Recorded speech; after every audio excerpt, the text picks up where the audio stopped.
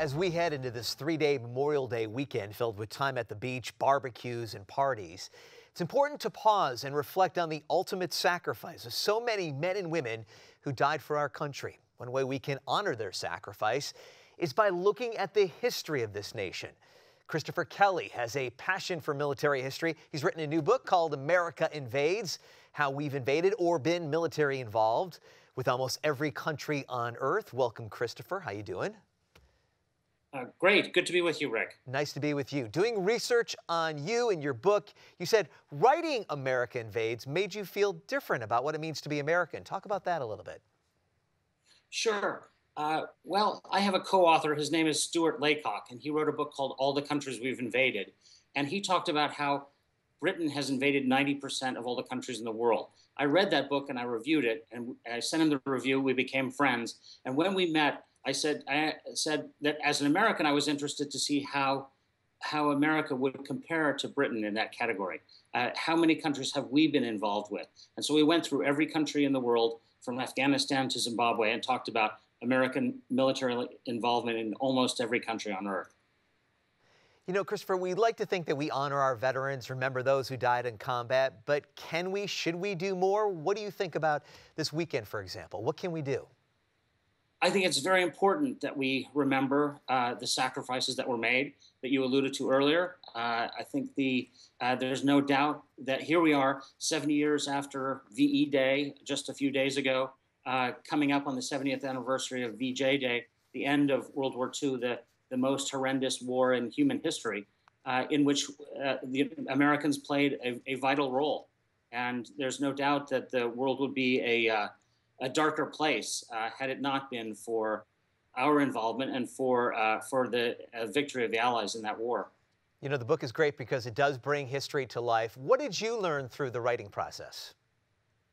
There were a lot of things that I picked up in the course of researching the book. The very first American invasion, we all the way back to 1741. Which, and of course, you say, well, that's even before America was a country. The United States was a country.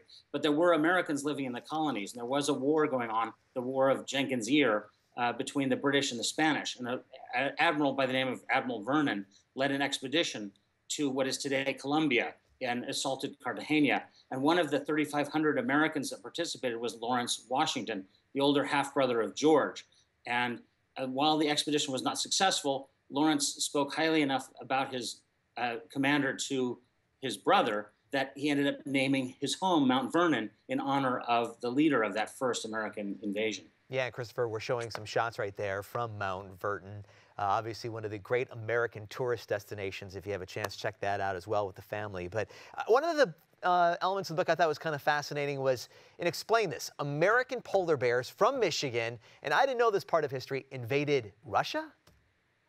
That's right. In 1918 and 19, President Wilson authorized the deployment of American troops to Russia in the northern part of Russia, and also to Vladivostok in Siberia as well. They actually came in two different parts of Russia. But the ones that are most well known are the polar bears.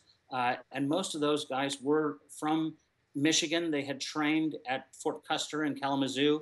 And there's a memorial to them in Troy, Michigan. I'm sure I've met some of the descendants of the polar bear expedition.